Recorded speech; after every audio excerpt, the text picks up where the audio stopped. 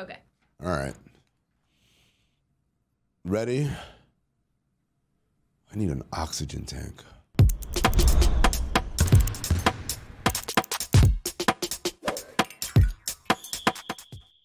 Welcome to Oddball. I'm Amin Elhassan. That's Charlotte Wilder. We are in Miami.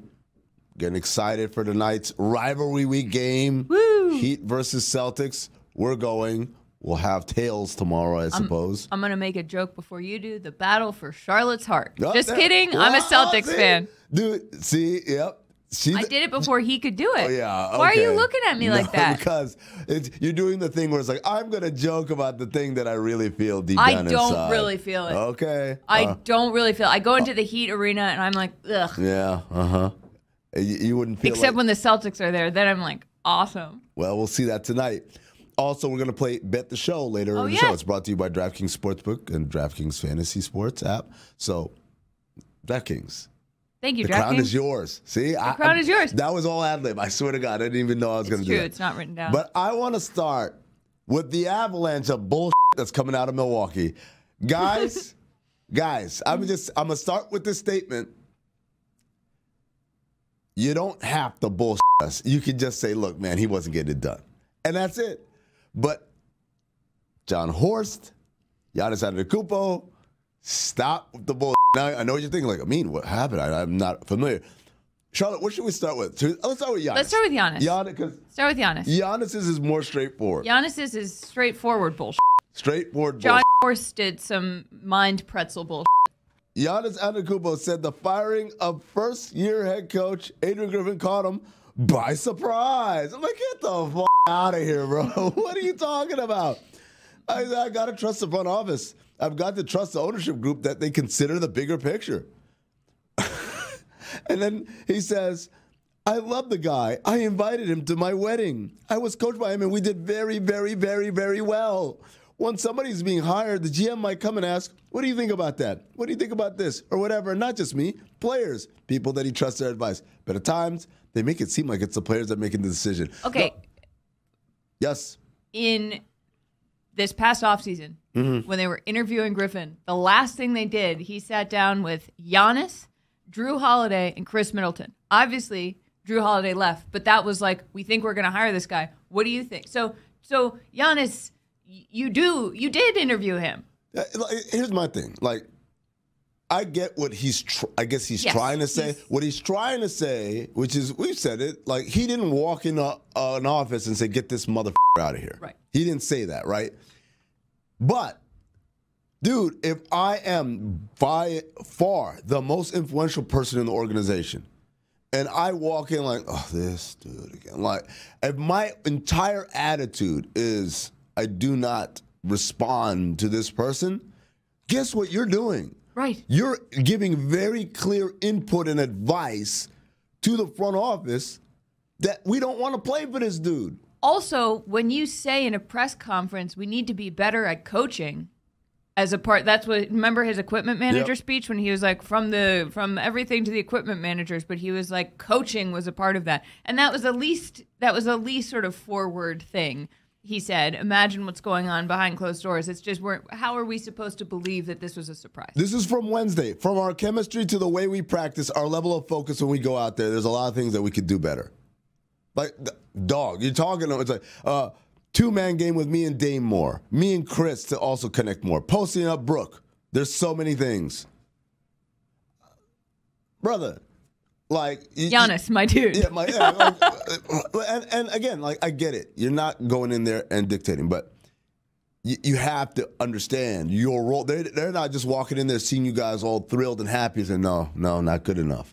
Because again, this team wasn't 500. Right. They're the third best record in the league. How do you think the rest of the team took it? I think they're feeling amazing.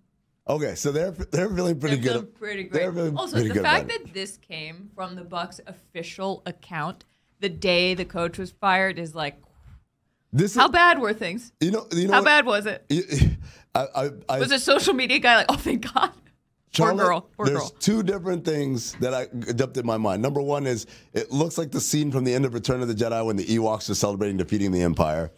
Two, it looks like the Munchkins in Wizard of Oz, Ding Dong, the witch is dead. Like, come on, guys. You just see a pair of Jordans, red Jordans, sticking out from under the court. Remember the series finale of Seinfeld where everyone was testifying in court, and then they had the doctor who was like George's wife's doctor when she passed away? Yes. And it said, how would you describe his reaction to finding out his fiance had passed away? And the doctor said something like, I would describe it as restrained jubilation. That's exactly what it looked like right there. Oh my God. The other thing, Charlotte, and this is pretty priceless. This isn't Giannis, but I saw people responding to our video from yesterday saying, "Oh, these millionaires! Oh my gosh! Like if you don't like it, you just pout away." Like, I'm like, dude, if you were awesome at your job, but your manager was inept, and the big boss comes in and said, "What do you think?" Are you telling me you're going to be like, he's great, boss? Oh, no. Like, you're going to be like, yo, why is this dude the manager? Right. Make me the manager or get someone else or whatever. It's natural. If someone's not getting the job done, and Adrian Griffin was not getting the job done, and stop looking at wins and losses because, again, they weren't winning because of his coaching. They were winning because of the star employee. Right. And also, the reason they're making that much money is because they are stars. Also, it's very hard to be an NBA player. I don't think people they're like, oh, they're paid so much. It's like, well, they're paid commensurate to their market value.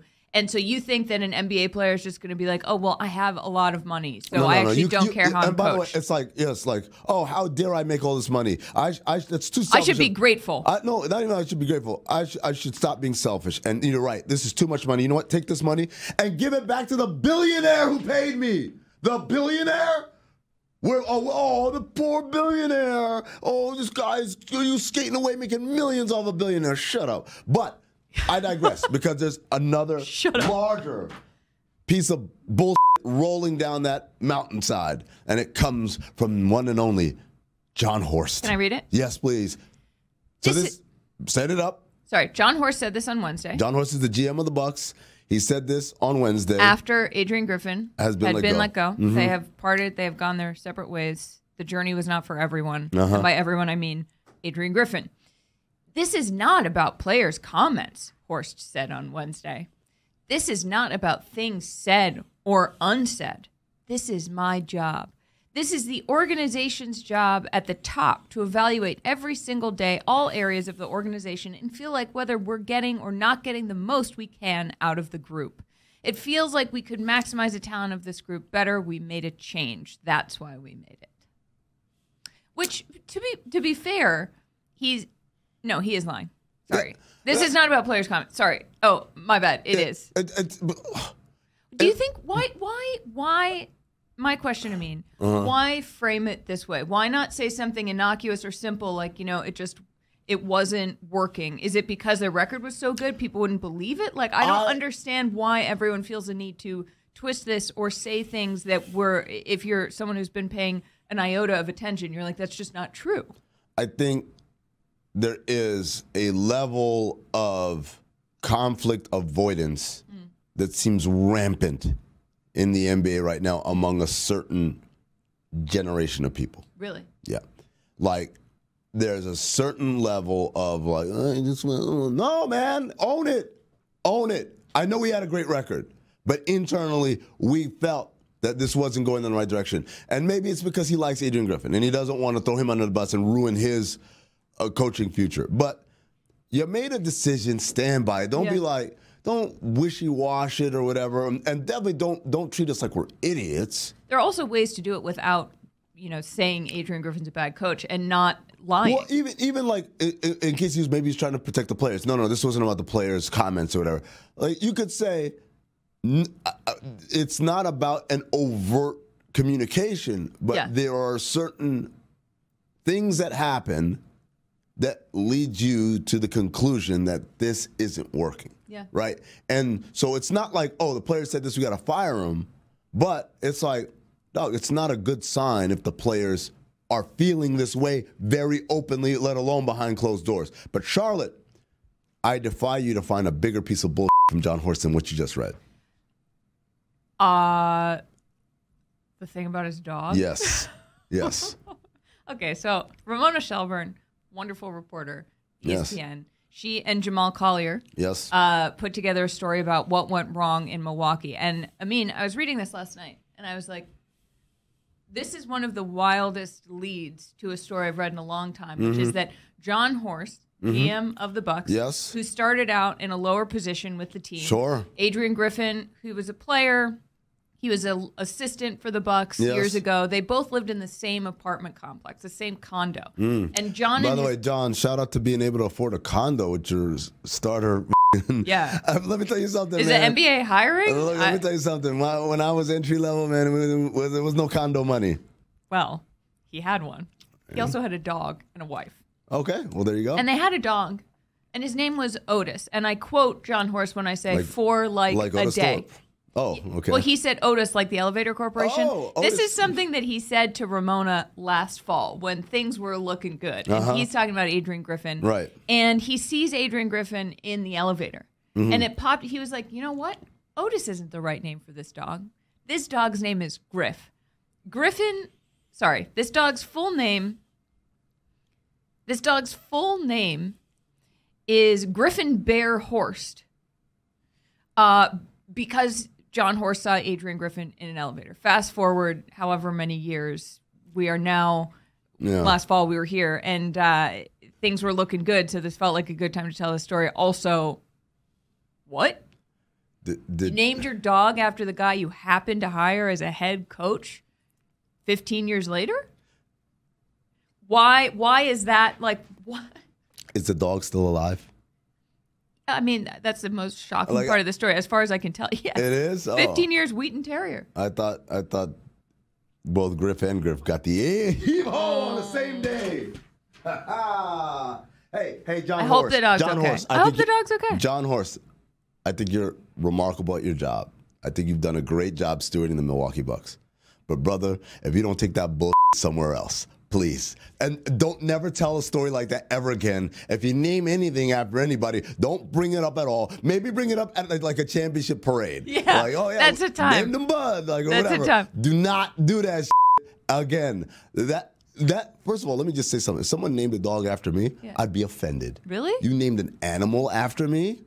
An animal? I You don't. name a firstborn after me, I'll feel good. You name an animal after me? Firstborn, maybe third kid. No, firstborn. Show me you really love me. Okay. Because you ran into me in an elevator. I'm more pissed about that than me getting fired. How about that? How about that? Can I say one thing? I don't think people realize that when you say the truth or when you own something, you don't have to say a lot. You can say a little. You can say a little as long as you're just not spewing stuff that everyone reading it is like, that's not true. People will respect it, even if it's uncomfortable. Just say it, get it over with, say it respectfully, and move on. Do you know what he sounds like? You remember, man, I'm going out on a limb here. Remember an airplane? Yes. Where they find out that, like, anyone who had, like, the fish is going to be sick. Now we know what we're up against. Every passenger on this plane will have fish for dinner. We'll become violently ill in the next half hour. Yes. And so Leslie Nielsen is the doctor. He goes back to the back of the plane to tell everybody everything's okay, like the pilots are fine, and the nose just keeps growing and growing and growing. That's what John Horst with all of this bullshit coming out. Just picture that nose growing and growing and growing and growing. And he's full to lead he's free to leave a full and fulfilling life or whatever it was. Yeah. Dude, like you said, man, just own the shit and then move on. You don't have to keep. Surely there must be a better way to do this. I am serious. Don't call me and Shirley. Don't call me Shirley. All right. So, happiness in Milwaukee to, I won't say sadness in Miami, but like definitely not the debut you wanted. What would you say? Fatigue? Bummed out a little bit? Annoyed, frustrated? Annoyed, frustrated. Because it's first of all, it's not about Terry Rozier. Yeah, sorry. Set the scene. Terry Rozier gets traded. Gets traded to Miami, and yesterday was his first game. He came off the bench, and they lost to a Grizzlies team that I would defy anyone to name 4 players from. Can you do it? That's a challenge to the folks at home. Pause it. Try it. Look up the roster. Like, and no, no, Brandon Clark, no, Steven. I'm talking about the people who actually played. It was remarkable. I'll give you a hint. Scottie Pippen Jr. was on the Grizzlies. So, like, that's... yes. Wait, sorry, what? Yeah, Scottie Pippen Jr. played, and he played well last night. So, but anyways, the Grizzlies got up big, and then the Heat all of a sudden came alive in the fourth quarter and cut it to 2, and then the Grizzlies shut them down after that with a 7-0 run. Frustration for sure. I remember sitting and turning to the person next to me and saying, even if the Heat complete this, come back and win the game, they didn't deserve to win this game. They did not, quote unquote, respect the game. What was the biggest problem as you're concerned? Because obviously you bring someone new in, it changes things, takes a second. Was that not what was going on here? Was there a bigger issue than just Terry Rozier is suddenly on the team? Yeah. Okay, so from what I saw, it had nothing to do with Terry Rozier. Offensively, they're incredibly stagnant. Nobody was moving. Tyler Hero's overcomplicating everything. I know people are going to look at his stat line and say, oh, he shot the ball well. Like, he over-dribbled himself in a situation so many times. Yeah. And this Miami Heat team plays best when they are making mistake-free basketball. The decision-making is elite. I've said this a million times. I've said it last year, much to the chagrin of a lot of people in Miami. I said they don't have the talent to just go out there and play. They have to execute. Boston has the talent to just go out there and play. You got someone like Jason Tatum. Things break down. It's like, he'll save us. I don't think Miami's good enough to be like, we'll figure it out. They have to be executing. Mm-hmm. And when they don't execute, it doesn't look pretty. And last night, it did not look pretty from that standpoint. The other thing was I don't know if you want to say Memphis shot uncommonly well from 3, but there was a lot of reticence to close out, is what I would say. Okay. The closeouts weren't crisp. Defensively, this team has a ways to go, and that's the part of it they're supposed to be already good at. Right? That's why I was harping so much yesterday's show about they need to get better defensively. Like, don't just hang your hat on that. Like, oh, it's good. Let's just work on the offense. They need to get better defensively. But Terry said it best. We know things are not going to be perfect right away. You see the assessment of the team and how things are going. But I feel like I fit Heat culture, and I'm coming right in to pick up on things on the defensive side and let everything else take care of itself. I love that. I saw that quote, and I was like, do you think I feel like he probably just knew to say that. Like, I feel like I fit Heat culture. Or do you think someone was like, hey? No. Hey. He knew to say. He knew because we know he wanted to be here. Yeah. The reports had already come out. Prior to him getting traded, it was like Terry Rozier wants to be in Miami. So he lives in Miami. His offseason home is in Miami. He's not unfamiliar to any of this. So absolutely, that's I think a legitimate, sincere quote, and not. I just love when people say it. See? I fit Heat culture, and like without any hint of irony. Yeah. See, I don't love Heat culture. Soon you'll be doing it too. I love when they say it. Because I think it's funny. So let's get this straight. She loves when they say it. She loves the jersey. I love when they say it because it's ridiculous. They're all just like, oh, Heat culture. Yeah, we buy it. It's like. Yeah? What's more ridiculous? Heat culture or the town? Okay, well, that's a Joe Mazzulla thing. That's not a Celtics thing. It's an eminently forgettable movie. Oh. Maybe that's why. Yeah, he's got to keep. Yeah. Elsewhere in the not feeling so great, Luka Doncic. Yeah. He got heckled. He got a heckler ejected. Because the heckler said, like, get on the treadmill? Yeah. Well, here's the thing. What people need to understand is yes. No, typically it's like, that's not the thing. It's like 8 million things said before it, right? And probably many of which was not as innocuous as, get on the treadmill, fat boy. Right. But it's like when that's what gets you ejected, like there's a feeling like, I didn't even say anything. I didn't even do nothing. But like, I've witnessed this with my kids. Mm-hmm. Like the whole idea of like, I didn't do anything. I'm like, you just hit your like sibling with a shovel. Like, what are you talking about? I was like, yeah, but all I said was, oops. Like, that doesn't make it any better. That's not the thing. I do want to say, I mean, you know how yesterday we were talking, I was like, I'd be very good at being pesky on defense and the locker room. Yeah. I would also get unbelievably frustrated and angry at hecklers. Hecklers? Really? Like someone in the crowd doing that repeatedly, if I heard it that clearly that long, I would flip. You know what's funny? So I get it, Luka. The funniest thing is this was a home game for the Mavs. I know. That's not a great, like, yo. He went to the Mavs director of the stands or whatever. The director of the stands. The director of the band leader. My name is Stanley Stanson, and I'm the director of the stands. You really would react to hecklers? Yeah. If it was that incessant and it was that close to you know what? Here's the funny thing. This is going to say a lot about me. Hecklers, I've never even paid any mind to. It's it's probably more annoying to the people around them than it is anyone on the court. Yeah. But the one thing I can't stand, you go to an NBA game early enough, the guys come out, they get some shots up, they work, they do their work, and then go back in the locker room, right? And inevitably, there's always some little kids that are either courtside or like very close to the tunnel or whatever, and they want an autograph or a picture with them or whatever. But it's like they yell at the guy in the middle of his work. Like the guy's like going through, ripping pick and rolls and step back. Jason! Or even worse, when it's like they're saying the last name, Doncic! And he's like, kid, relax. When he gets done, then you go nuts. And I don't blame the kids, because kids are excited. But I blame the parents or the guardians who are like, yo, I'm going to let my stupid-ass kid just bother this guy, particularly when you're sitting courtside, where it's not like a few rows back. You're right there. And I see sometimes the kids are trying to reach out, like, no. You wait. He's working, and then when he's done. Oh, my God, I just drooled on myself. I'm a giant baby. What is happening?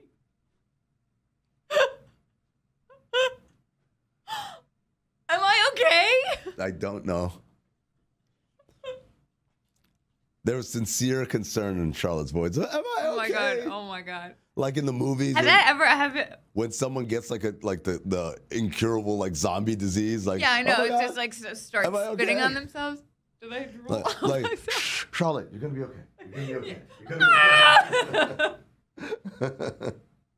Take me before it spreads. Yeah. Okay. But what I was gonna say is, if they're sitting courtside, they're rich enough to be sitting there, which means they're already entitled. Which means get a grip.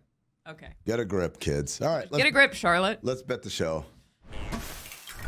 It's Thursday. That means it's time to bet the show. Bet the show is presented by DraftKings Fantasy Sports. Check out what DraftKings has to offer this season with code Oddball, because life's more fun when you're in on the action. DraftKings. The crown is yours. There you go. All right. So we got 3 bets. Yep. You got to take one of these bets, Charlotte. Okay. You got to pick one. 2 of these bets you can actually bet on the DraftKings Sportsbook app. Okay. All right. So bet number 1. Mm-hmm. The bet is Doc Rivers will lead the Bucks to the Eastern Conference Finals. Right? Okay. What's the wager? The wager is, are you willing to bet a cold plunge? If you win, you don't have to do a cold plunge and can instead skip that cold crap and opt for a warm and cozy Oddball robe. Wow. If you lose, you have to do a cold plunge for the show. Bet number 2, the winner of tonight's rivalry game between the Celtics and the Heat will make it to the NBA Finals. So, again, the bet you would put on the DraftKings Sportsbook app is Celtics to the Finals or Heat to the Finals, depending on what your answer is. Okay. The wager, are you willing to bet a ticket to a show at the Sphere in Las Vegas? If you win, you get to experience the Sphere in all of its glory. If you lose, you'll have to dribble a basketball around the entire Sphere during Summer League. Remember, it's going to be hot as all right. Bet number 3. And one or more of the Bulls players will be wearing a Laker jersey. The wager, are you willing to bet holding a sign outside of Gainbridge Fieldhouse during All-Star Weekend demanding a Reggie Miller statue be placed there? If you win, you don't have to do that, and instead you'll have a member of the shipping container hold a sign demanding a statue of you be placed outside the Kaseya Center. I don't know how they got dragged into this. If you lose, grab your finest Reggie Miller jersey and bundle up. Protest sign will be provided. You're welcome. So, okay. So the 3 bets, real quick. Doc Rivers is going to take the Bucks to the conference finals. The winner of tonight's rivalry game between the Celtics and Heat will make it to the NBA Finals, meaning your conference finals is going to be one or the other, right? And some Bulls will be Lakers before the trade deadline. Can you go first? Oh, I mean, this is a really tough one. Because I already said the Pacers would make the Eastern Conference Finals, but now I feel like Bucks Celtics feels more likely than Pacers Celtics, because I'm not, contrary to popular belief, saying that the Heat will get there. I do not think they will. You know what? I'm going to take that one. I'm going to bump the Pacers. Actually, no. I don't know. I hate this. Yeah. I hate making decisions and predictions. Gambling? I don't know. I don't know what the heck is going to happen. Gambling problem? Call 1-800-GAMBLER. Age and eligibility restrictions apply. Void where prohibited. See DraftKings.com for details. Places Amin hates: Cleveland, Utah, Oklahoma City. I don't hate Utah. Throw in Chicago. Chicago? Boston, too. Don't like Boston. Well,